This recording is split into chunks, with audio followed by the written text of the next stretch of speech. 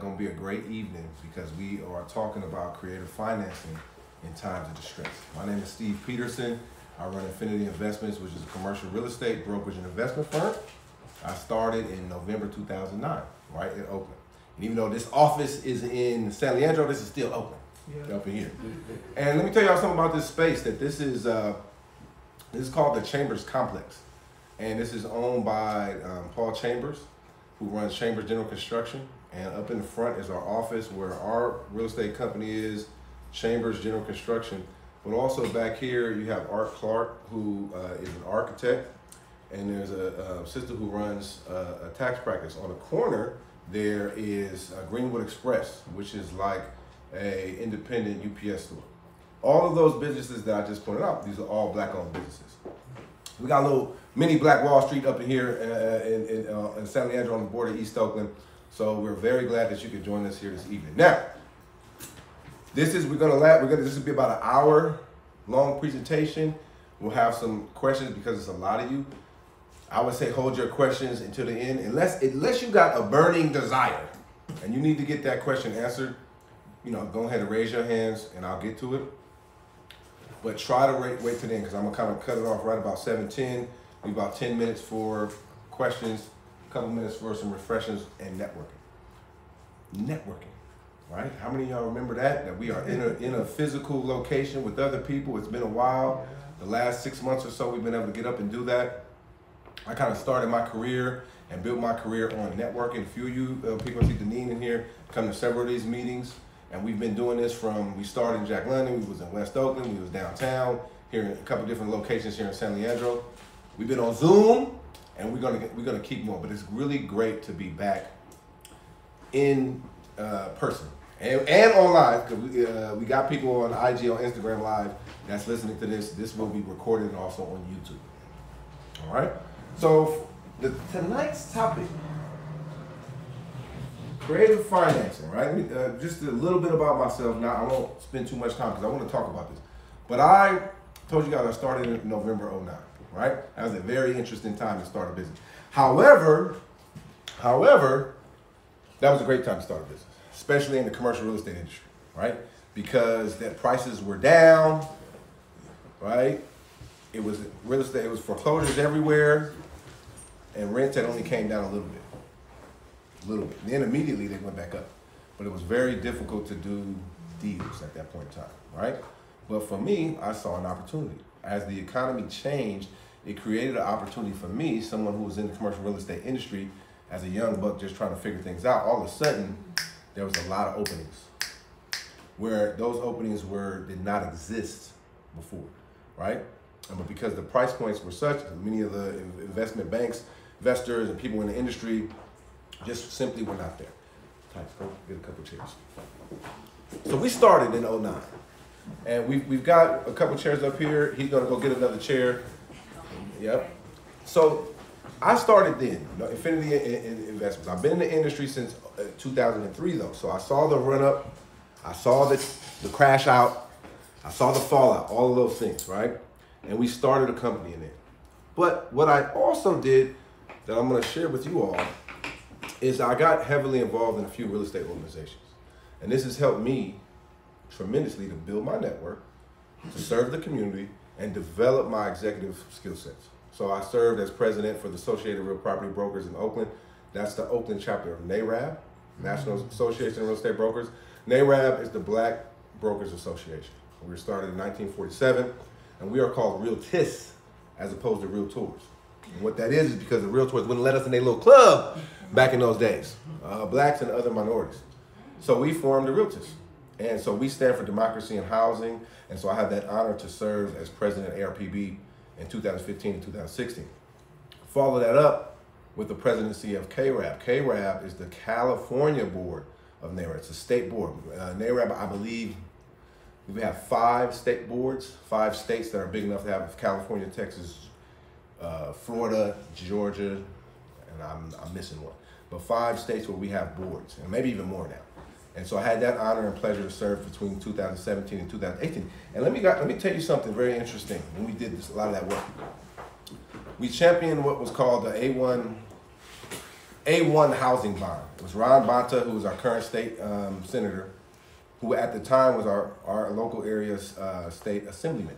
And he was championing this bond, A1 housing bond, Alameda County, $500 million for housing, $100 million for down payment assistance, and then $400 million for affordable housing.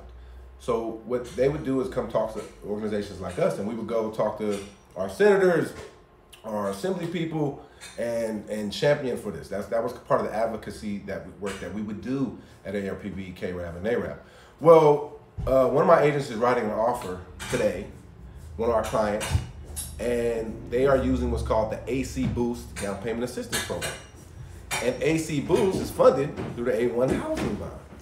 And so I bring all that to your attention because it's very important that you network and that you be a part of networks, and then if you have an opportunity to advocate for a cause that you feel importantly about, that you go ahead and do that. All right, very, very important. Now, on the flip side, and I'll get into this, I also served as president in 2018 for NorCal CCIM. CCIM stands for Certified Commercial Investment Members. The pin I wear right here is a designation that you get. You got to do a bunch of classes, you got to close a bunch of deals.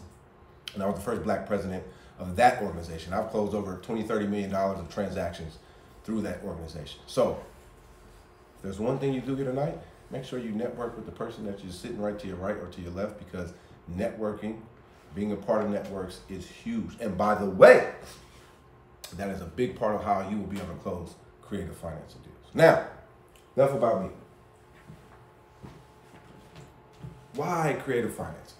All right, and you may not be able to see exactly the words on this, so I'll articulate it. And by the way, make sure there's a sign-in sheet. Make sure you sign that sign-in sheet so that you can get a copy of this presentation. All right? Why creative financing? You know, right now, anybody, we'll be a little interactive right now. Anybody know current interest rates? We'll start single-family homes or 2 to 4 unit. What? 3.5. 3.5 was a little while ago. No. Oh, man. A little while ago. 7%. It's like 7%. 5.9%. 5.9%. 5.7, right? And those are for probably a paper or one thing about interest rates, you guys, every lender is not the same. So just check that out. I mean, lenders can vary 0.25%, 0.5%. I've seen somebody in the same month close a 7 1/4 on 2 to 4 units, not a single family, but 2 to 4. 7 1/4, same month, 5.9. That's a 0.3% difference, same month. All right. Different lenders, different borrowers. Now that was residential. How about commercial? Anybody know the rates? Give me a rate on commercial. Which, by the way, the first time in history in this era of time that I can remember since I've been in the game since 03, where on average, commercial rates are lower than residential. On average, though, starting to shift, and I think we'll see commercial rates go above residential rates. Actually, in the next couple months, I think we'll see that. 5 1/4. 5 1/2, 6 1/4. Wow. 6 1/2, depends on what you're doing. If you're buying an apartment building in East Oakland versus if you're buying an apartment building by the lake, those rates may be different, all right? They price things. If you're a borrower and you're worth $100 million versus if you're a borrower and you're worth $500,000, your rate's gonna be different. If you go walk into First Republic Bank and you got $1 million in their bank, your rate is gonna be different than if you got, $100,000 and you're putting investors together and you ain't got no money in their bank, right? So rates are gonna vary. But rates are pretty high right now, would y'all agree?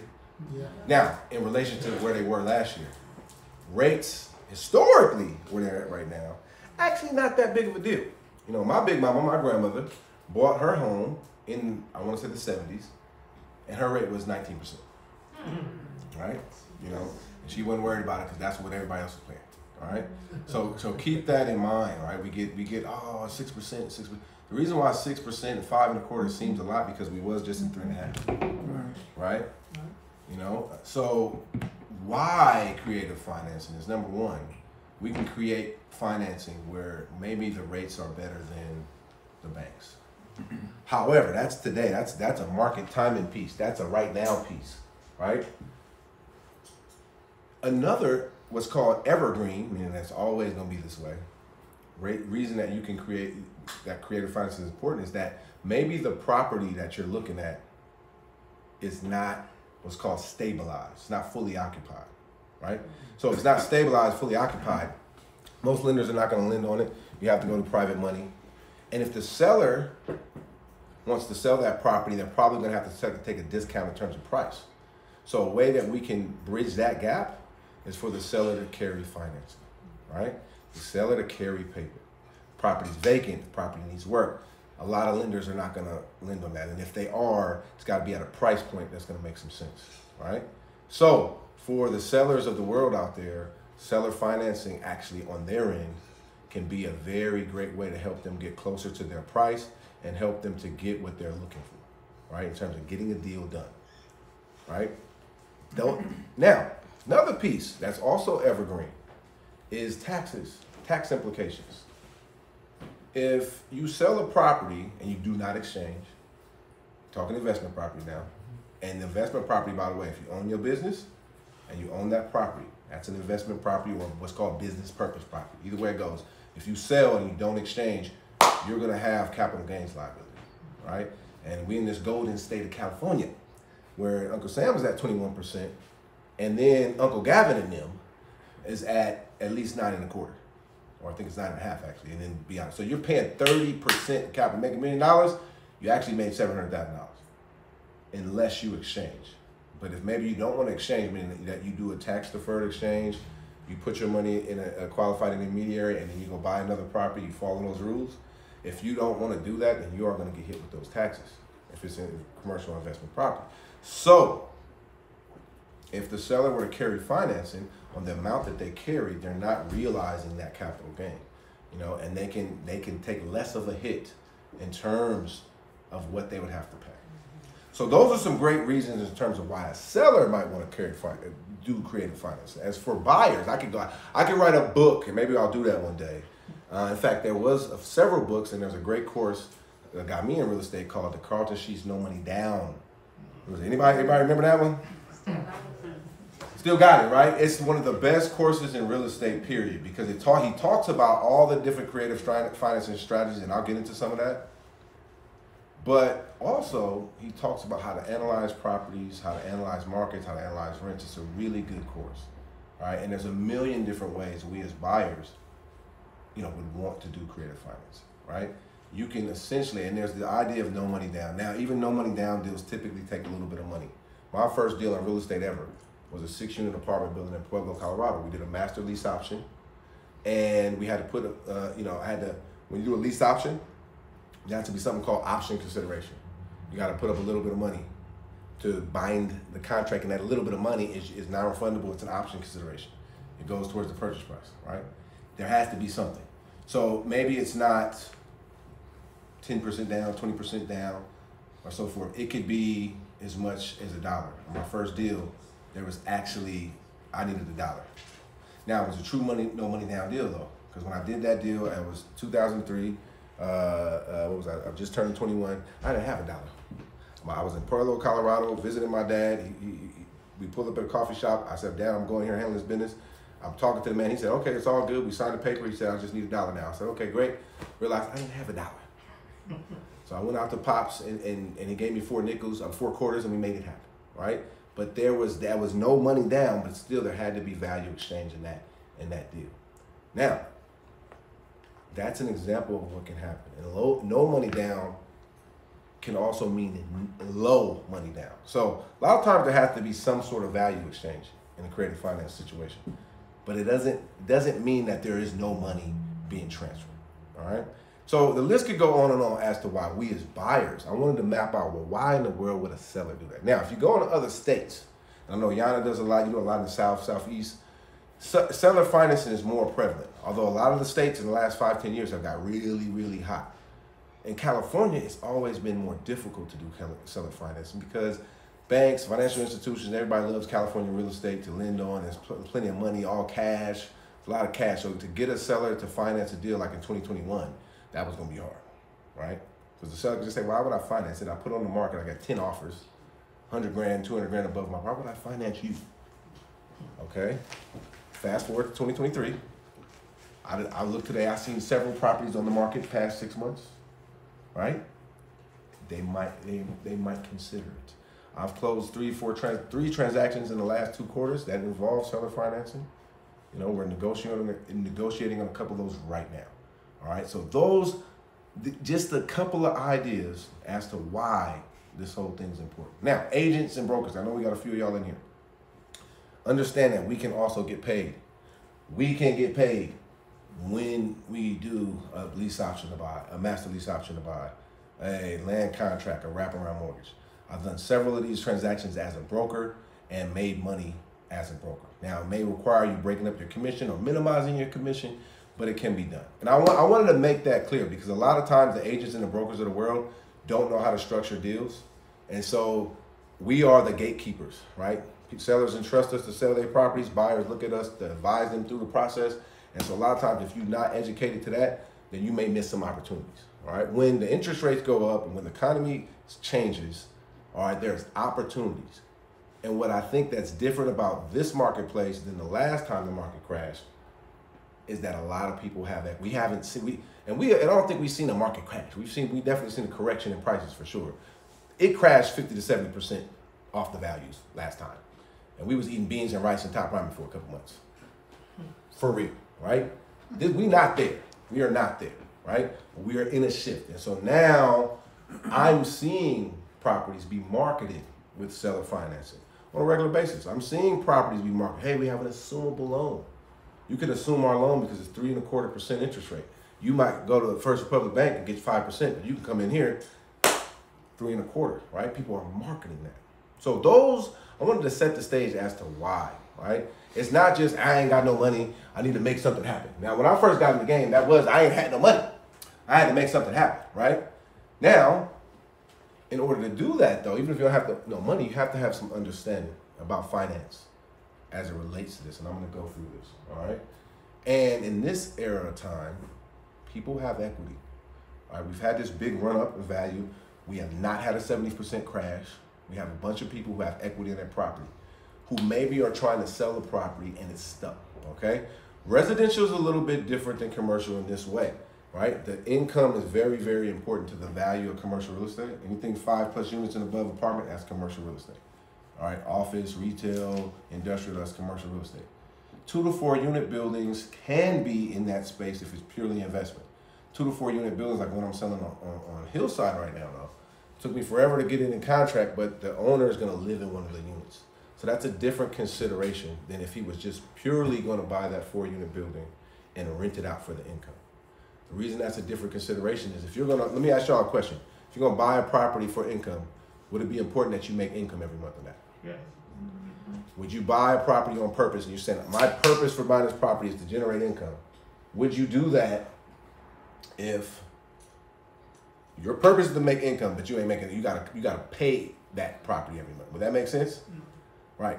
So the challenge we're having today is that many properties, the yields on many properties, the return, we call it the capitalization rate, is lower than the interest rate. So the cost of the money on that property is higher than the rate of return on that property, right? In general, every property is different, but in the general in the marketplace, there's an imbalance. So what happens now as a result of that is stagnation.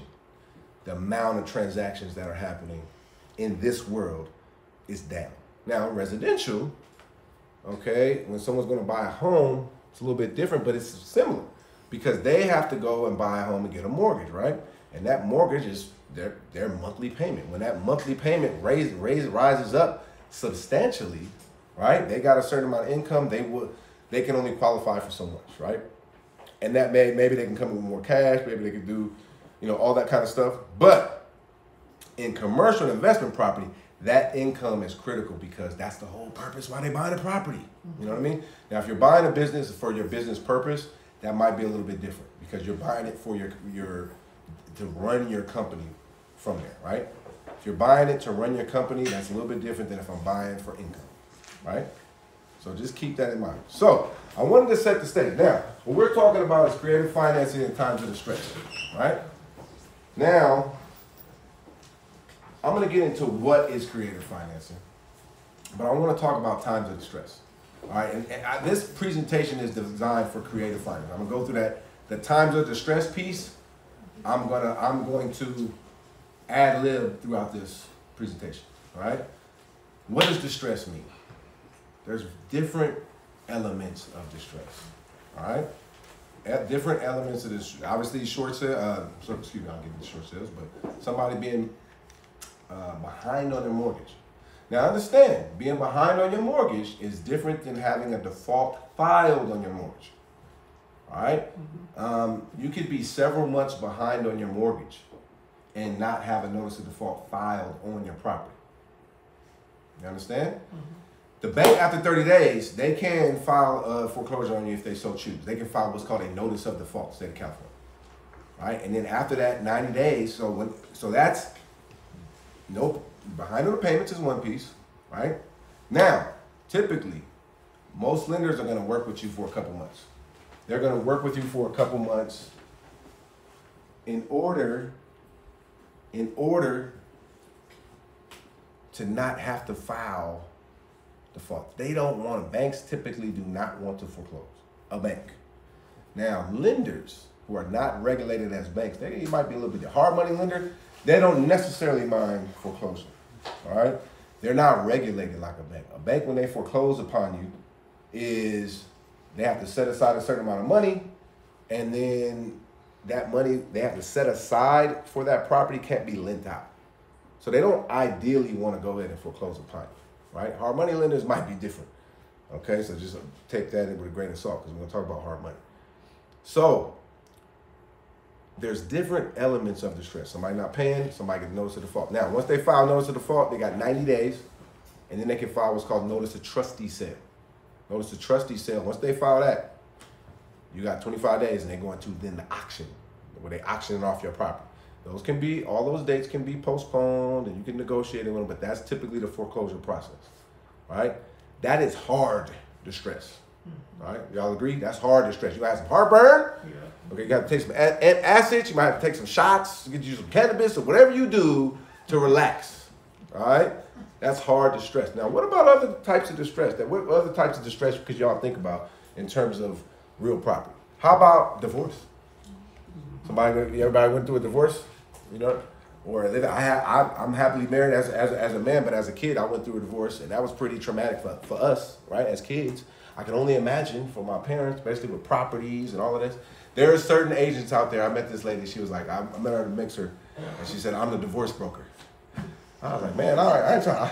I better stay away from you, you know. But that was what it was very interesting because what she had developed was a niche for herself. If you're an agent, you're a broker, you know the important, or really anybody in business, you know the importance for developing a niche for yourself, right? You know, like I do multifamily. That's been our big thing. We do all kind of commercial, but multifamily is our thing. Well, she was a divorce broker because she was in the LA area. A lot of people get divorced. It's a difficult process. The first property I ever sold was my mama house. Not my dad, but she was on her 5th marriage. You know what I mean? She was mom's was she was a free spirit. And she didn't take no crap, right? So, but she was on her 5th marriage and then 5th divorce.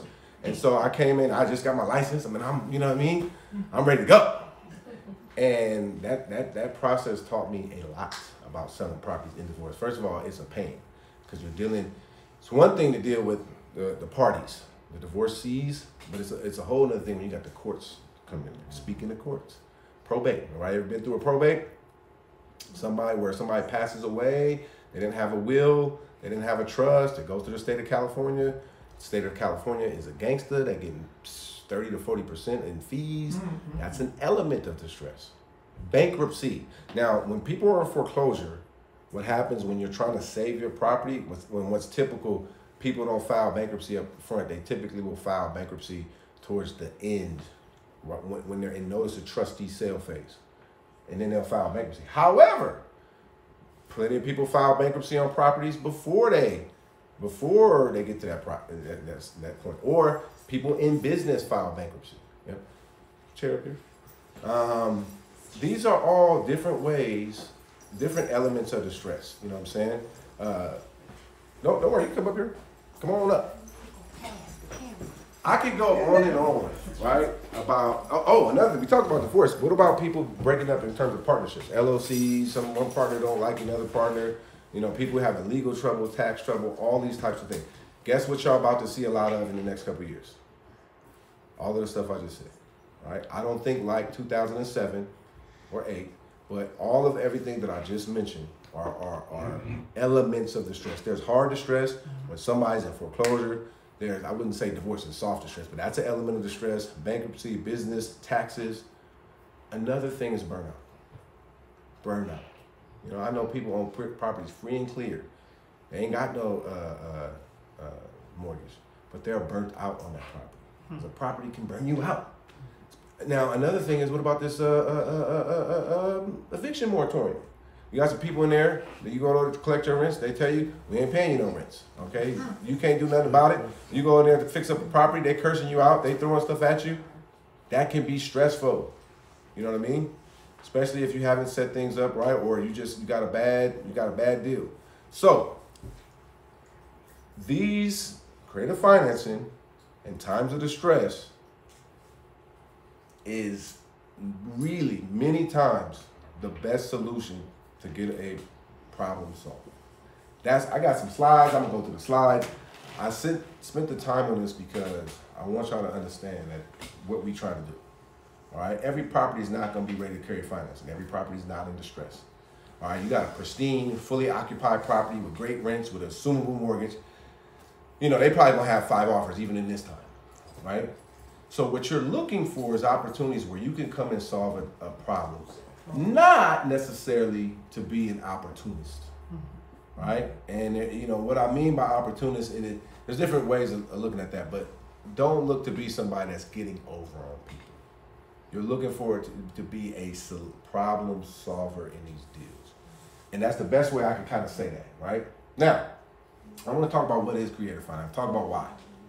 But essentially, creative financing can take several forms, but it's when the seller, first part of it is when the seller takes part of their equity and utilizes that to help finance the deal, right? That could be in a form, and I'll go through the different strategies. That could be in the form of a note, that can be a form of joint venture equity, that can be in the form of structured finance equity.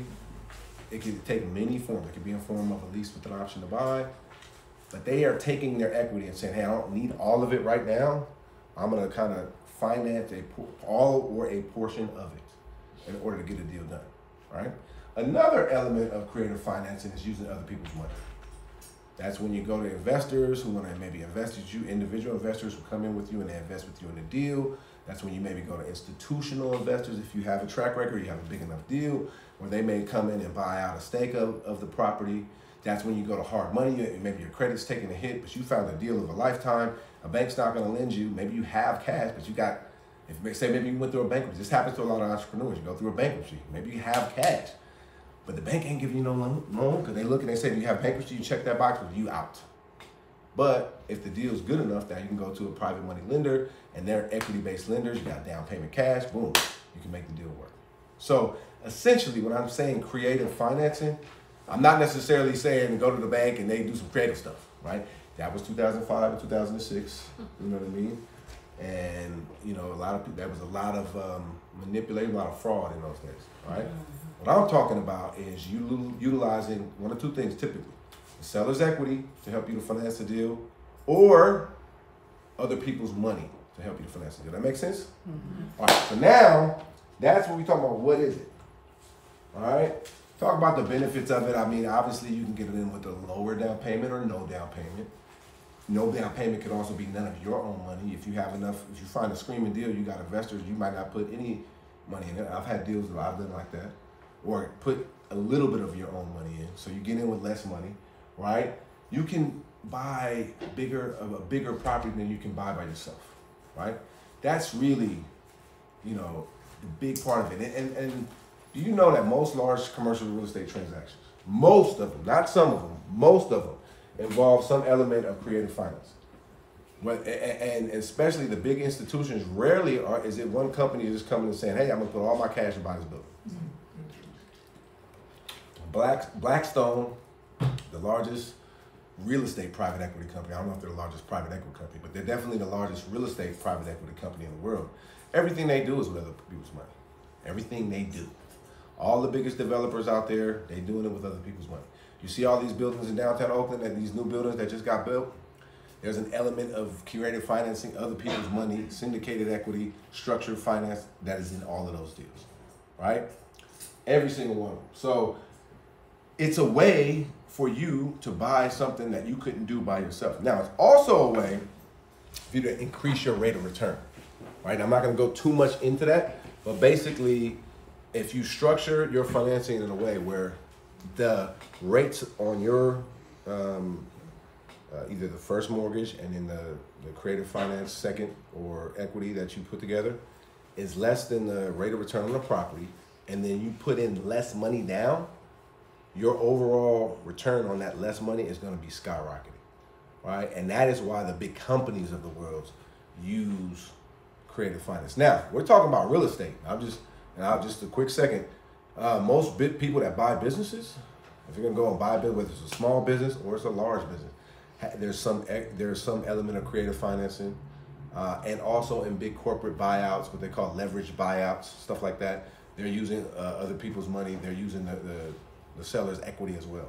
So don't think and don't let agents and brokers tell you, because a lot of agents and brokers, they don't know this part of the business, right? And they would try to make you feel as if you ain't got no money. They're trying to belittle you because you're trying to put this deal together. Now, as an agent and broker, you don't want to have somebody tell you, hey, look, I'm trying to buy $1 million property, put $5,000 down. I want you to make 20 offers for me.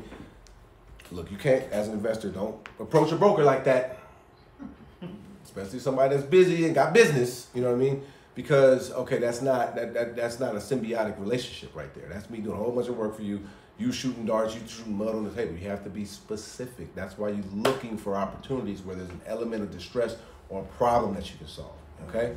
But I just wanted to take some time to talk about some of these benefits of creative financing, especially from the buy side, you know? For the seller side, now, we talked about taxes, right? We talked about getting a deal done.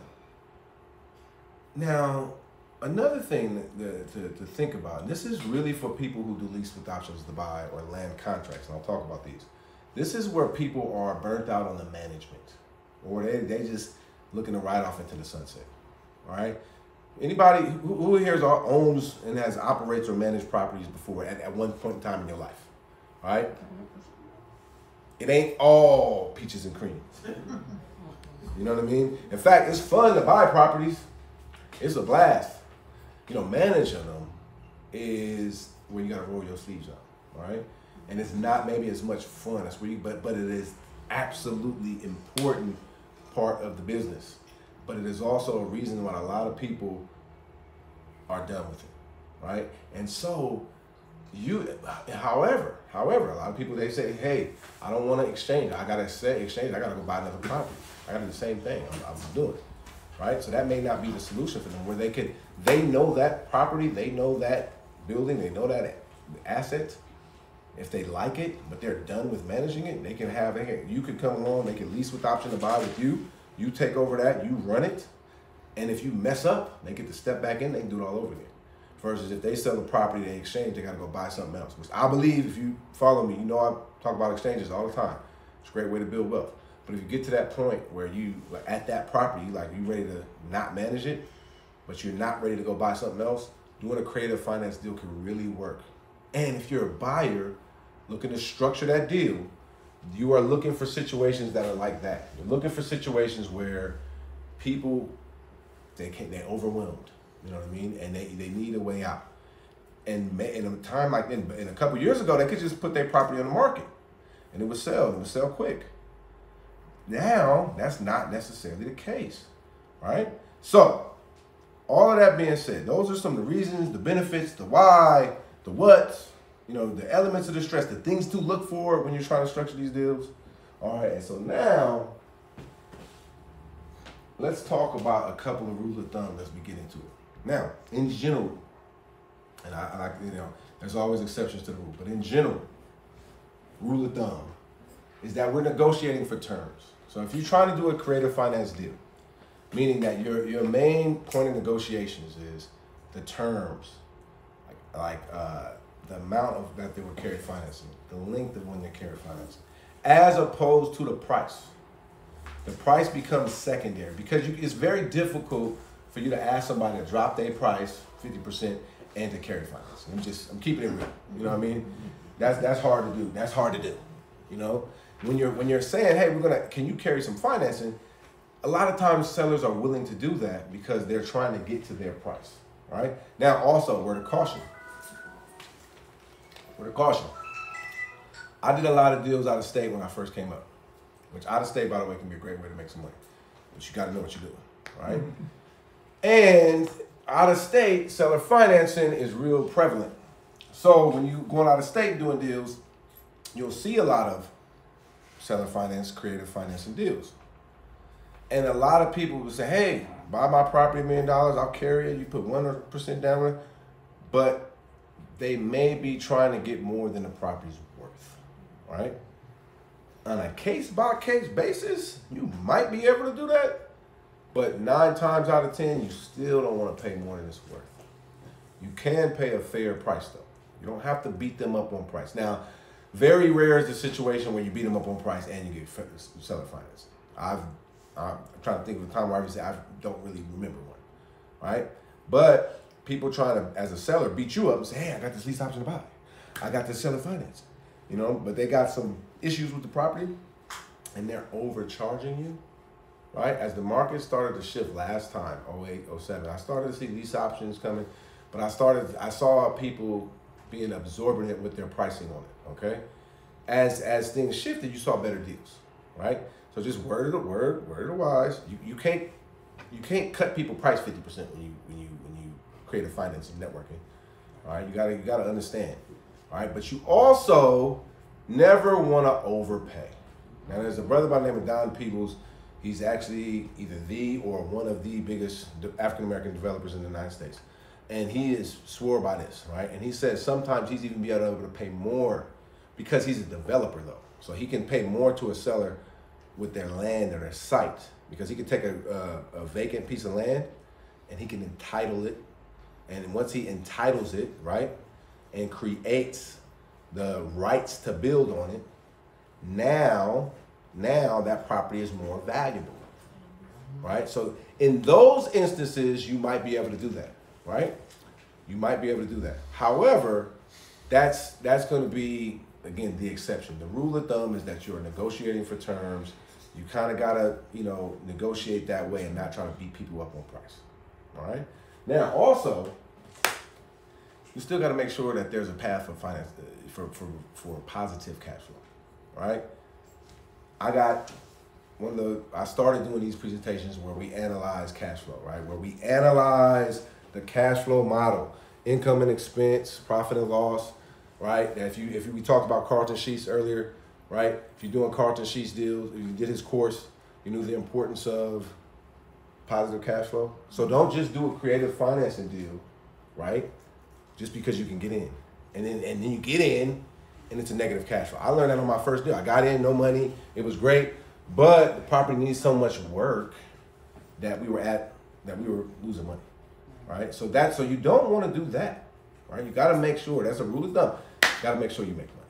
All right. So you got to negotiate for terms, make sure the property is, making a cash flow. And then here's the other thing. Make sure all the documents get recorded.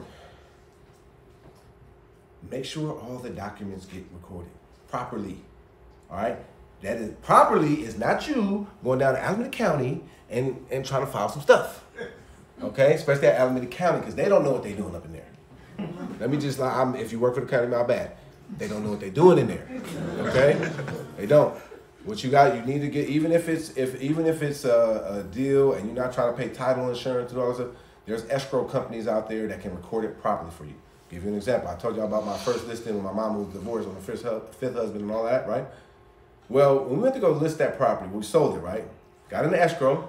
Not even now. They pulled the preliminary title, right? Beginning of escrow, prelim, boom, right? We got loan docs, so that means we at the end. I'm basically got me a bottle of champagne, and I had to buy that. I had to borrow from my partners to get some champagne at that point in time. We about to close, you know what I mean? We get to the closing table, and then the escrow's like, wait a minute, hold on, wait. There's you guys don't really actually own the property. And I was like, you know, what do y'all mean? What do y'all, what's going on right now? You know what I mean? And what they told me was my mama, even though they had refinanced, right? They had a seller financing loan and they refinanced with hard money. That's what they did, right? So when we go to closing table, what escrow told us was, yeah, we see that you guys refinanced in this year, but the woman who owned the property, who carried financing to my mama, basically my mama and my mama and her husband at the time went down to Alameda County. You know what I mean? And they did. Now this is what we used to do back in the days because this is how we did it. We go to, but again, it's Alameda County. You know what I mean? You know, some at 12 o'clock, not at 12:01. 12 o'clock, they shutting out. They going to lunch. So somebody messed something up between the recording, and when we went to close escrow, my mama wasn't. When they pulled the second prelim, my mama wasn't on title. So you know what we did? And first of all, we prayed to the Lord. You know what I mean? And I was stressed, but we had to go find the woman and have her to sign. I remember, like, I'm like basically having a heart attack. And I'm like, what if she dead? My mom was like, that Miss Lester, she was like 80 years old. That was almost 5, 10, 6, however many years ago. We found her. She was cool, because she could have also been like, all right, what I get out of it? And what we was going to do? Well, she was cool, she signed. So make sure when you do a deal like this, the documents are recorded. Now, word of caution on this, lease options sometimes, I know in Santa Clara County, I did a couple of them, and they wouldn't record them for me. However, I had a couple other investors like, nah. It's no matter who you talk to when you do a lease option in Santa Clara County. You just have, again, the right escrow company. There's a company called Green Escrow in Pleasanton that if you're doing one of these, if you're doing this creative financing, you can work with Green Escrow. Now, Old Republic Title, who I work with, they do a lot of this stuff too. You know, the Old Republic downtown Oakland is very well versed on creative financing. Every escrow company is not, all right? You got to understand that. And there's all kind of creative ways to close deals, double closings, all this type of stuff. Wholesalers, like back in the day, I represented the buyers on a short sale lease option to buy, short sale master lease option to buy before. When I didn't even know it was a short sale, right? I just came in and there was a lease option to buy. We put it there. We went through the whole thing. And we in escrow, getting ready to close, and dude was like, okay, it's gonna take another 30 days. And I'm like, whoa, we got the money. What do you mean? We got everything together. Oh, we got to get the approvals from Wells Fargo because it was our short sale approval. If you know anything from back in the day doing short sales, those are time sensitive. So he was a wholesaler who had negotiated the short sale, sold it to us on the option. We came in and closed it, and it all worked out. All right, but that was it worked out because he had a title company that was, flexible enough to do a double close. He did a double closing, right? So you have to make sure the documents are recorded. You have to make sure you got the right title company, all right? Now, get into the nitty gritty. Here are some of the top creative financing techniques and strategies. Not the only ones though. These are the most prevalent, right? Now, master lease options. Now, I say master lease. Anytime you got more than one unit, it's a master lease. If it's a home or a condo or even a single tenant property where it's just one door, like a retail property, but it's only one door, then it would be a regular lease with an option to buy. As soon as you get more than one unit, whether that's retail, office, apartments, then what that's going to be is a master lease. You're leasing the entire building, master lease, and the option to buy works just like the traditional option to buy. You purchase an option. Be for $1, be for $100. I recommend anywhere between $1 and 5% of the purchase price, right? You can go over 5%. The option consideration can be whatever you want, but understand this: the option consideration is not an earnest money. Earnest money can be refundable given certain situations. Once you give the seller an option money, it's their money, right? It ain't your money. Now it goes towards the purchase price. Understand, it goes towards the purchase price, but it's not refundable. You are purchasing an option for a period of time. That option gives you 2 months, 2 years, 10 years, a period of time. Now, some of y'all might be involved in the stock market. I'm not so much a stock market, although I'm learning. But what I know is that a option to purchase property works just very similarly to an option, a stock option. You just essentially, you have a contract, a right to purchase that asset in a specific period of time. Same thing. Now, in a specific period of time. If you go a day past that specific period of time, you better hope that the person who sold you is a benevolent person. Because if you were 1 day late, they can be like, all right, well, you was late. And I got to keep it moving because I got this, you paid me this option that is time sensitive. In the stock market, it ain't no benevolency. You know what I mean? You know what I mean? And you know, real estate is a little bit more between the people. You know, this is between us. We can make this happen. That's why I like real estate. You know, stock market is the cutthroat, ruthless institutions. You miss by a half an hour, you out. All right. So options are time sensitive. All right. I'll go through each one of these. But land contracts, contracts for deed. All right. Very similar to a lease option. A great way to structure creative financing. A land contract or a contract for the deed is just what it is. It's an installment sale that is a contract for the deed. All right. It is not, okay, let me back up. When a lease option to buy, and I'll go through this, each one of these, you have what's called equitable title. You have rights to the title. You have equity in that title, but you don't own the deed. You don't have the title clearly. You have rights to it because you paid for an option that gives you 2 years, 3, whatever the time is. You can buy that property. You can even sell that property. You have rights to the title. In the land contract for deed, you got the same thing. You have rights to that title for a period of time. What's a little bit different is what's typical in an installment sale is that it is an installment sale. There's installments along the way. Okay, an option or lease with the option to buy is you put up an option consideration, you pay a monthly amount in lease, and then over that period of time you come and buy the property. Contract for deed or installment sale, land contract. California, we call it contract for deed. I did a deal in Ohio, it's called land contract, same thing, right? Deed of trust, mortgage, you know, language is different states. But land contract for deed is an installment sale. So there's going to be periods of time where you need to make installment payments towards the purchase price. Give you an example. I sold a church in San Jose.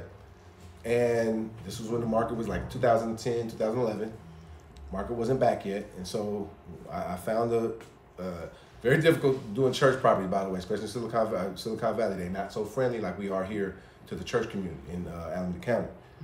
So you have to find properties that are, because churches ain't paying property tax, by the way. That's what that is. So zoning was very difficult. We finally found one. And we structured an installment sale. So my client came, I represent the buyer. They said, hey, I'm gonna put $50,000 down. Okay, we're gonna buy this property. I'm gonna say I think with 1.2 million. Every quarter, right? Every 3 months, we're gonna put another $50,000 down until 8 quarters go by, and then we're gonna cash you out. All right? They're a church, so what do they do every quarter? They're raising the money through their parishioners, and then every quarter they came 50,000, 50,000, 50,000 to the end of it. They brought all the money and they paid it. Very creative way. Now, that whole time, once they put their first 50 up, that was their property. They got into the property, they occupy it, they're having church, they're making improvements to the property. They were, you know, all of which you can make improvements when you got a lease option contract for deed. Now, if you don't come through, it's a risk, but there's real confidence because they knew that they had a church home and they had faith in the Lord, and the Lord came through and the parishioners was there and it worked out for them. Now, agents and brokers, check this out. So I worked with the listing broker on that, a guy from a brother by the name of Carlos Padilla from Intero down in San Jose. Really good broker, by the way. Him and his wife, top brokers in San Jose. And so we got creative. We said, all right, look, each time there's money exchange, we'll get a little bit of commission.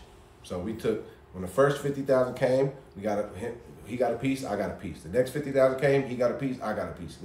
So it wasn't the whole lump sum that we all wanted, but, you know, 10% of something is a lot better than 100% of nothing, right? It was a way that we structured a deal. His clients was happy, my clients was happy, as agents and brokers were happy. Me and him, I'm shouting him out, another broker, right? Down in San Jose, right? And I'm sure him and his wife, I'm sure they're still doing business, you know, because of the way they did business, you understand? So that was a great way.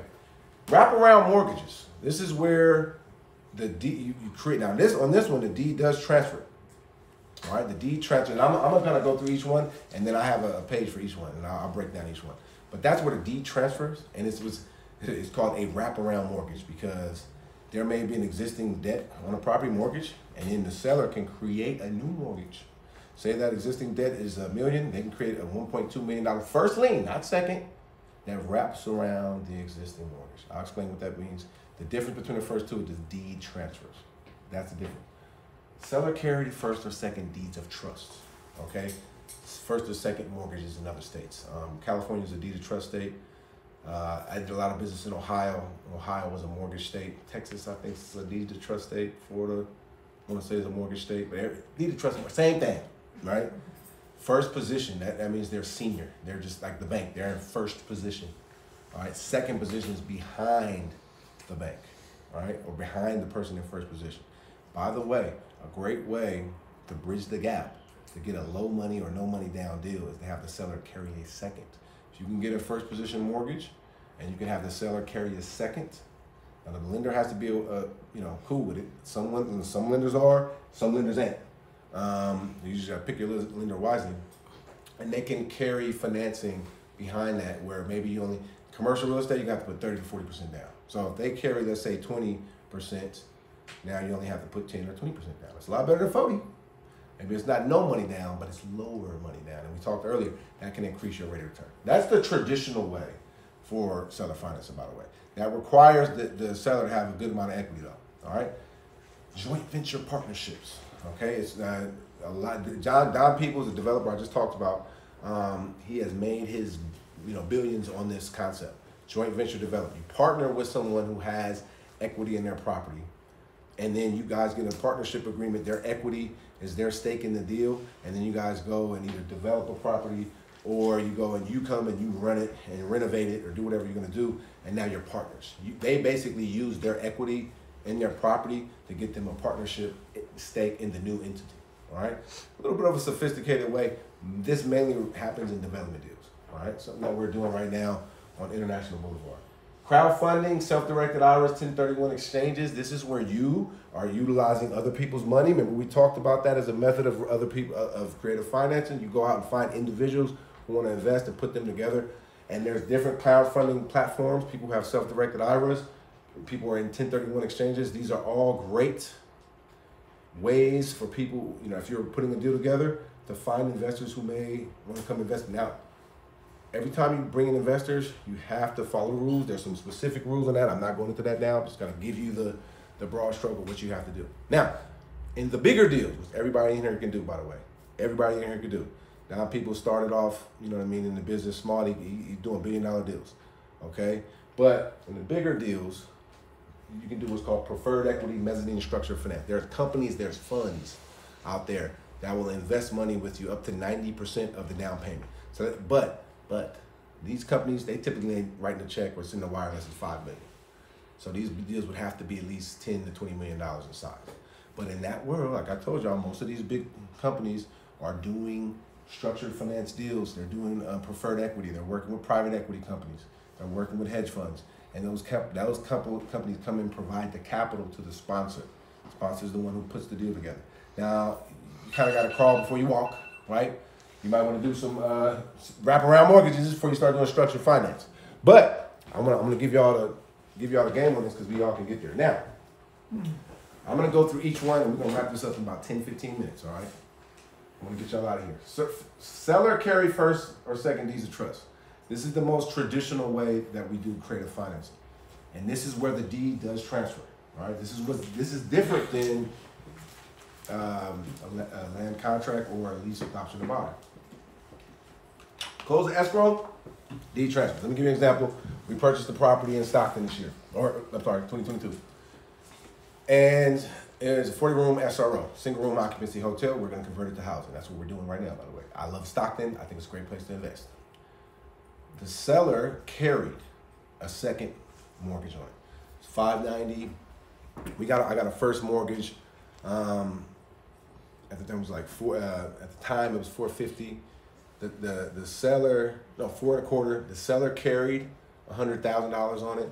We came in with about $100,000 of equity, and that equity came from a couple investors, and we closed the deal, right? The seller carrying that second on the property was important for us to be able to get the deal, right?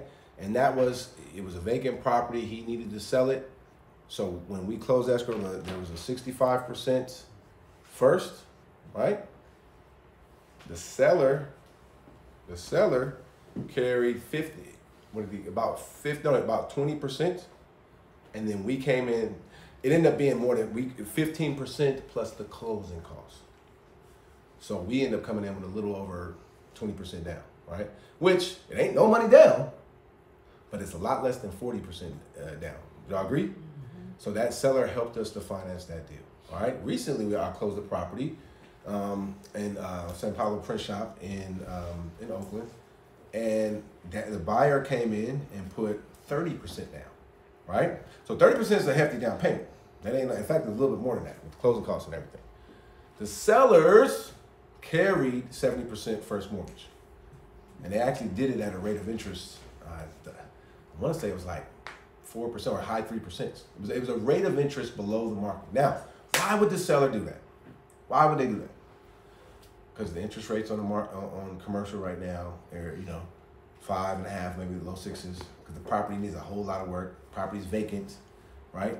When they go to the marketplace, they're gonna have to take an extreme discount because of all those factors. Now they were able to get a reasonable price because of that first position mortgage.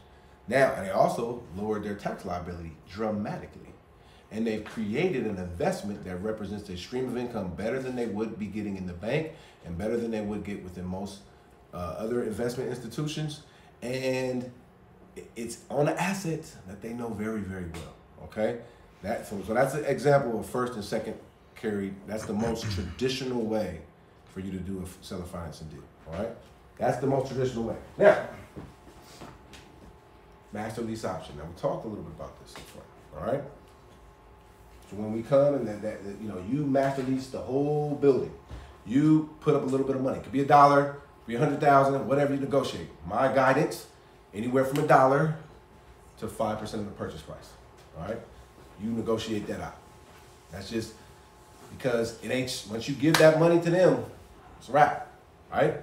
So now that option consideration binds you, gives you equitable title, rights to the title for a period of time, right?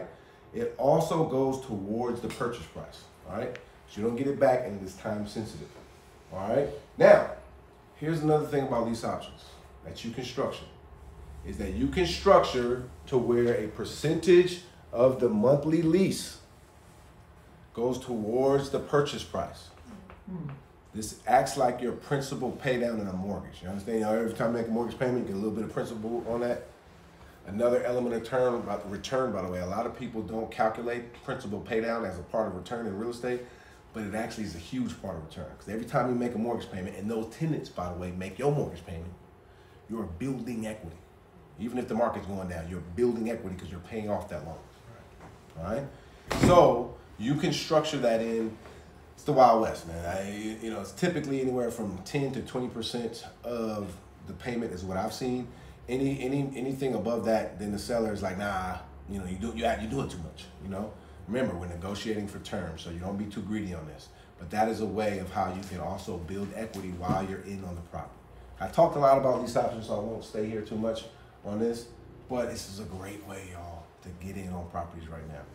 You got to be able to, though, on assets that are multifamily, you got to be able to roll your sleeves up and get the property operating. Because most people are doing this deal because they're either burnt out on the operations or they just don't want to deal with it no more, right? So that's the thing you got to be prepared to do.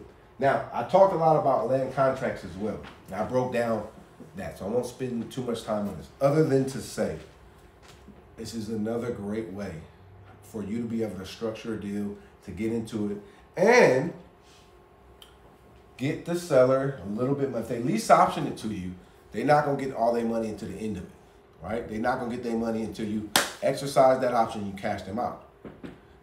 If they need a little bit of money, but maybe they don't need it all right now, you can do an installment sale to where they get a lump, they get a lump, they get a lump, all right? The risk is if you come in with no money at all, You need to be able to figure out how you can get them their loan. All right? When I did that deal with my church, the church, not my church, but the church I was working with, my brother-in-law's church, they could look at their church and say, hey, look, we're bringing in X amount every single Sunday for regular, tithes and offerings, right? If you're in the church, we got two tithes and offerings, right? That's typical. What they did is say, hey, we have X amount coming in tithes and offerings. What we're going to do is tell, the people is, hey, that we're looking to buy this property. It's all going to be owned by the church. If you're able to give a little bit more on this particular fund, this is going to help us to buy this church, right? But they was able to look and see, this is what we're bringing in now, and I bet we can bring a little bit more. And in fact, they brought in a lot more because the people were like, hey, we in this over here, this other little church over here. This is not, we want this church building, right? And so they gave, and it was a great decision for them. The church is like quadrupled in value since then, and size. So it was but you need to make sure you have some sort of a way to deliver to them the installment payments. A good friend of mine now looking at a deal right now, and he's like, well, look, I can get this done. I can break it down some payments. I've got a bunch of investors I can go and produce or approach this property right now, producing income. Me and him were talking about it last night. I looked at the numbers. I said, look, man, this looks good. And I would tell you if it didn't, because you're my boy. But we looked at it. He said, hey, man, I probably can get him all the money now. But if we space it out, I take control day one. He could take over the business and the building. And based on what he's doing, he could probably double the income in 2 or 3 months. So he might be able to also pay off some of that property with the income that he has, generating from that property. So that is the benefit of when you do an installment sale called the contract for deed in the state of California. Ohio at least is called land contract. Other states it will vary. So that's part of the benefits of it, right? Now, wraparound mortgage. This is the one I want to bust down a little bit more, okay? Because I kind of skimmed over this one. All right, but I've done a few deals. I heard somebody say that maybe either earlier today I'm sorry. I heard that on the conference call I was on today, right? I was talking with some finance cats and we were talking about that because how many of y'all heard of assumable mortgages, right? It's where you can assume an existing mortgage. Big thing right now, by the way. Bunch of loans got done in 2021 at 3%, 2%, whatever, all right? Legally, you can go and assume the loan, right? I'm going to say, wraparound mortgage is legal too. However, the bank don't necessarily know about that.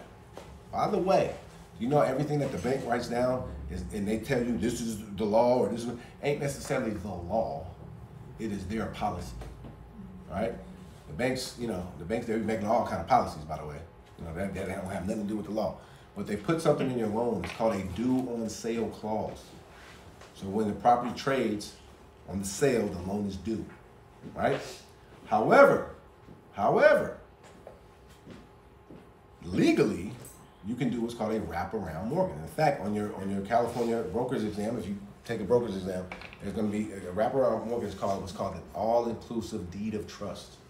All right, all-inclusive. It includes the existing financing. So let's just say, give me an example. This is a deal I did back in the day. There was a $750,000 mortgage on the property, right? And he was behind. We're trying to figure out how to sell the property. This was right before the market crash. We got this brother out of this property months before the market crash, right? He was behind.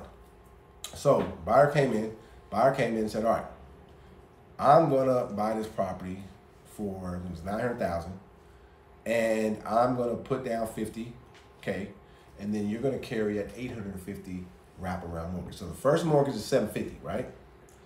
The mortgage that we create, which is also in senior position, this is why it's called a wraparound, of $850, then wraps around the existing $750 loan. So close of escrow, deed transfer. Okay, buyer got the deed, seller got his $50,000.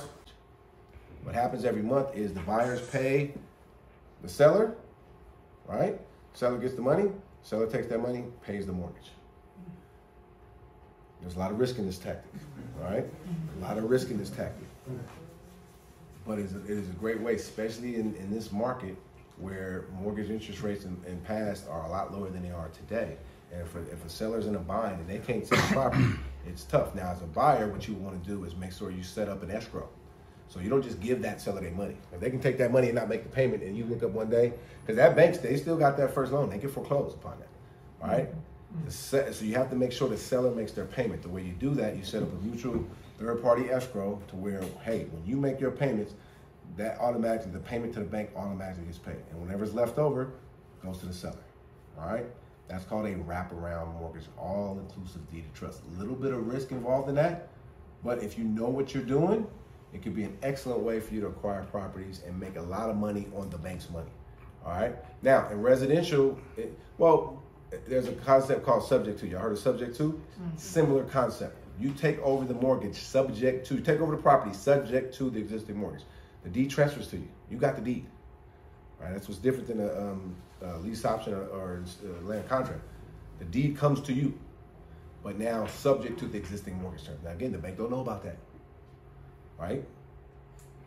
If they find out, they can call the loan. They have that right. Because again, it's not illegal. Let me just be clear about that, everybody. Instagram and YouTube and them, everybody. All right? But they can call the loan. All right? These are risks that you take. So if you, as buyer or seller, you make sure you understand those risks. You would only do that if the deal makes enough sense. But it is an option.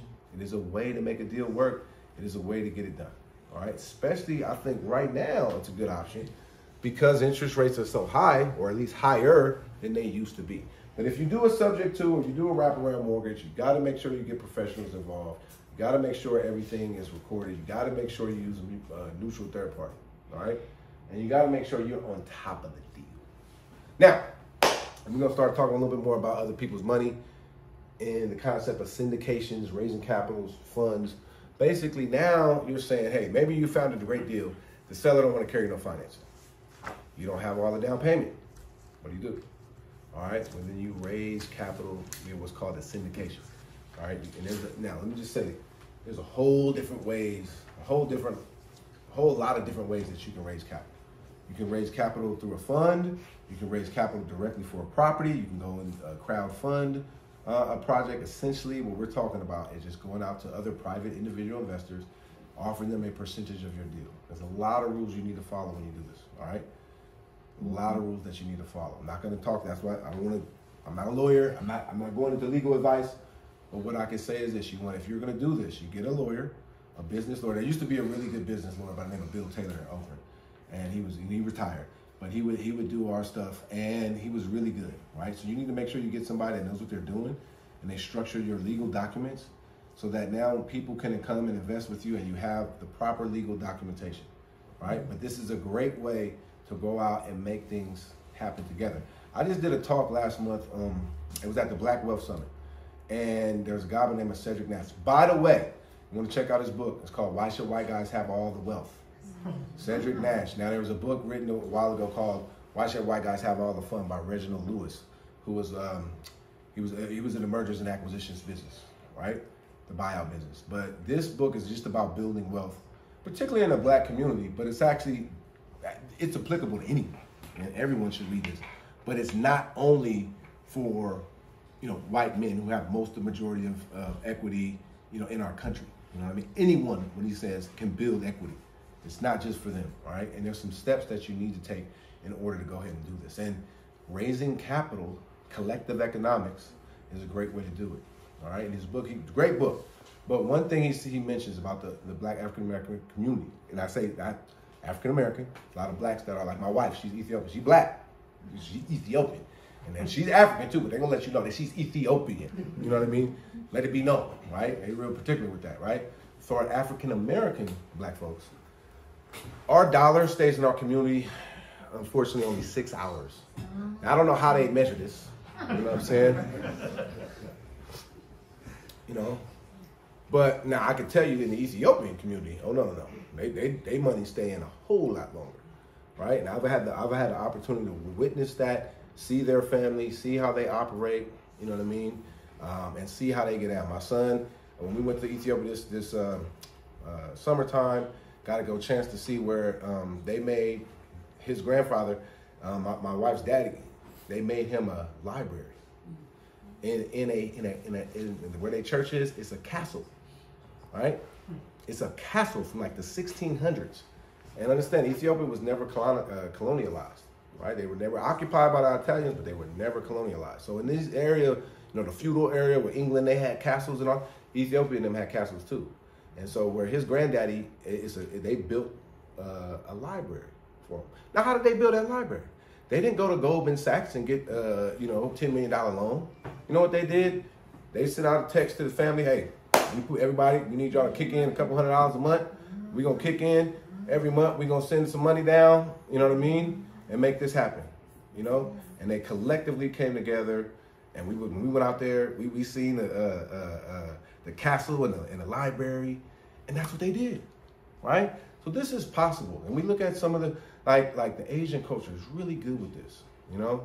They put money together, and they go for better work. Now, everybody's, they say Asian, there's Chinese, Filipinos, Vietnamese, everybody, but that's a cultural thing. Jewish culture, it's a cultural thing, you know what I mean? Our culture in America, we've been stripped of that because of the whole history of, you know, slavery and all of that. But if you look at other cultures, there's a model of success, of collective economics. Does every deal work? Does every family work together? No, of course not. But if we as business people in America, whether we black, Hispanic, Asian, white, Jewish, doesn't matter. If we figure out how we can work together, and by the way, it doesn't mean if you support black business or you're a black folk and you support other black folk, that doesn't mean you can't do business with other people. And in fact, you should do business with other people when it's appropriate, right? And one thing about like black organizations or anything I've been a part of, we are absolutely welcoming to everyone, you know what I mean, in terms of doing business. The issue is we ain't doing enough business with each other, right? And that's something I think we can be solved through collective economics and this concept of syndications and raising capital and going and doing deals. Not to be warned that there's not pitfalls though.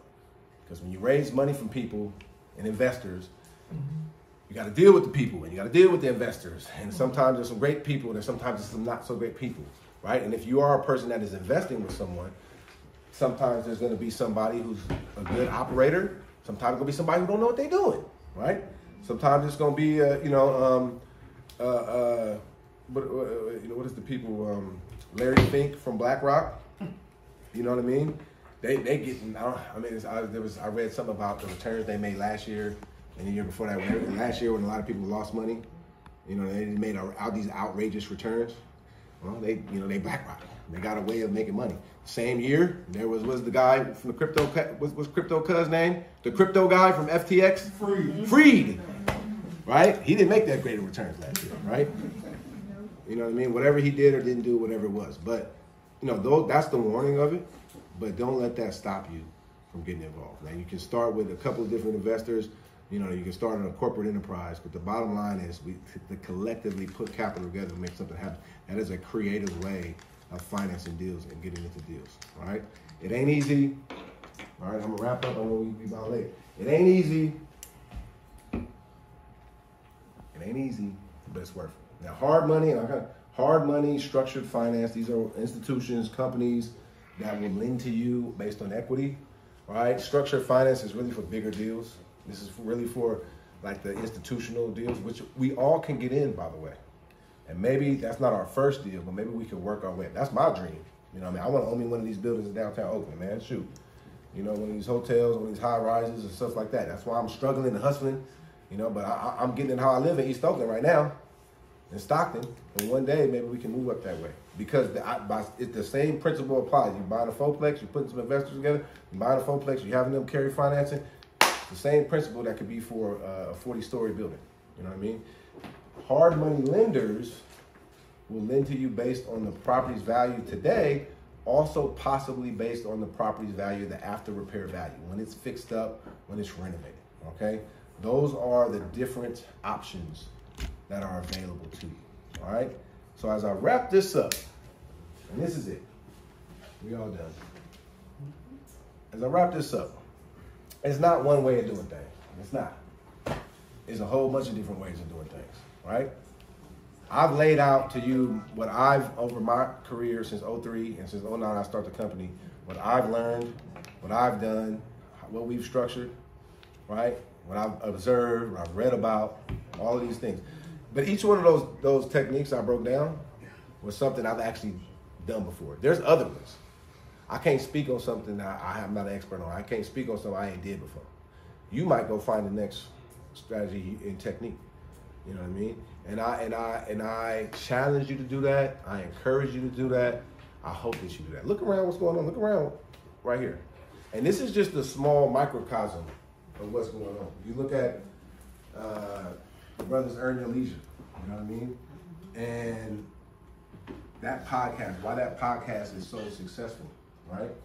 Is that they're taking information and getting it to people who typically would not have had it before. They're pointing their market in the black community, but you know what? It's not just the black community who's eating this up. It's a lot of people who, the institutions of the world, the corporate America of the world, the establishment of the United States was not feeding this information to us. Basically the concept of business ownership and investing. And this concept is catching fire. And interestingly enough, it's catching fire in the black community, it's catching fire in the underserved community. Women is the biggest section, women not just in the United States, but in the world is the biggest section of new entrepreneurs in the last, I think, 3 years, definitely the last 2 years, definitely the pandemic. So what's happening is there's a revolution going on.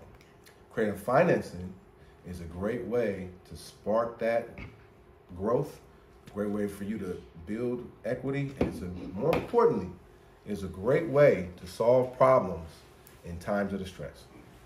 So go out there, swing the bat, stay tapped in with us. If you're not on our YouTube channel, make sure that you're on our YouTube channel. We got content. We busting out content every week on YouTube and IG. And now we're back in person, so we're gonna be doing a seminar next month. We'll see what we're gonna be talking about. I'm probably gonna have, I'll probably have a guest come in and talk about, I'll figure out the topic. But stay tapped in with us, stay networked up, and I really, really thank y'all and appreciate y'all.